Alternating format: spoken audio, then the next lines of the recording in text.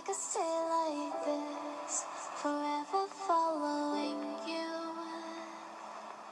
Hi guys, welcome to today's video. Today we're just going to be exploring the asana Padahastasana, which is a forward bend. So we're going to just explore this one today because it's quite a nice way to take it down a notch and see and kind of just explore one posture, see what happens, see what comes up for you. If you wanted to do a video beforehand, I'll leave a sun salutation link down below, because you can do a bit of a dynamic practice if you want to warm up. I'm just doing a very chilled version today in my dressing gown with my jammies. Feel free to grab some cushions if you want to have some extra props, especially if you're feeling a little bit tight.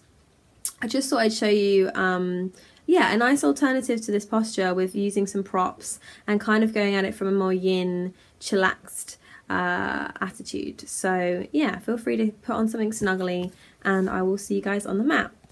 Do feel free to give this video a thumbs up or subscribe if you've enjoyed it, and feel free to comment below. Thank you. So I like to start off my practice a lot of time in the mornings with Padahastasana, just because it's a really energizing posture, I found, especially if you can do it outside with your bare feet in the soil. It does bring our attention and help to balance Muladhara chakra, which has the element of the earth. So it's a really nice posture to do for that. So if you wanted to as well, you could proceed this with more of a dynamic practice, like some sun salutations, just to kind of find a little bit more elasticity in the body. As you can see, I am in my jammies, pretty much just doing this first thing in the morning. So I thought I'd show it with you using props instead. So we're going to bring the hands to the hips. I'm going to bend from the hips. And I'm going to place my hands on my props. So what I'm actually doing is keeping my back nice and straight in this posture. My legs are also straight. I have maybe a micro bend in my knee just to stop my knees from locking, but they are straight. Feet are hip width apart. Now if you want to, so you could put the hands on the ground. You could hold onto your big toe with your forefinger and your thumb, or you could place the hand underneath so you have the palms of your hand touching the soles of your feet. Like I say, today I'm going to stay up here, so that's what feels good right now. Trying to keep the back nice and straight.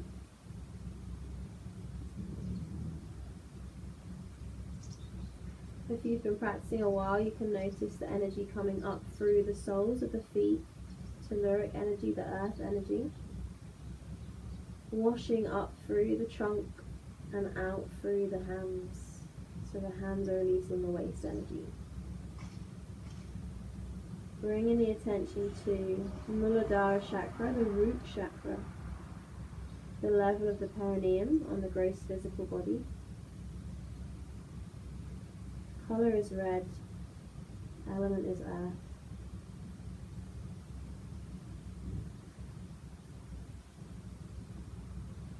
Breathing in through the nose and out through the nose.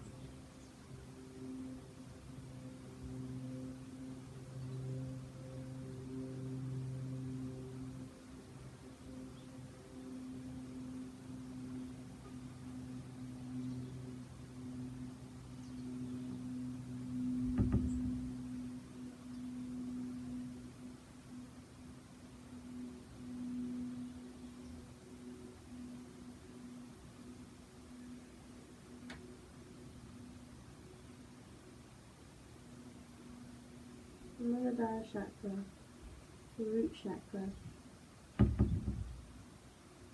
Colour is red. The mantra is I am safe, or I am.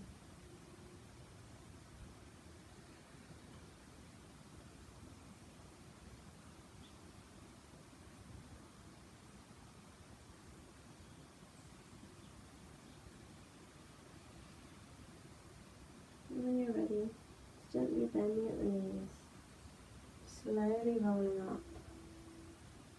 Keep an eyes closed, focusing on feeling a little bit more energized in the body.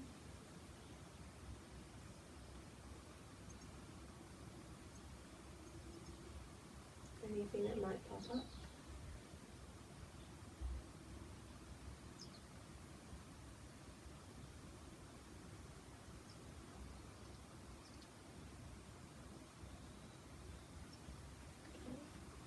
And then, as always, you can lie back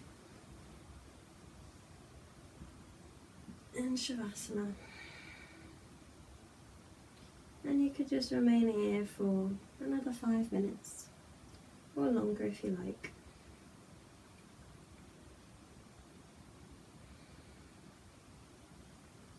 Thank you for taking the time out to practice with me today, guys. And even just showing you how, even just performing one asana and performing it consciously and with a sense of awareness, even that can just bring a little bit of peace and calm to your day. And namaste, and see you next time.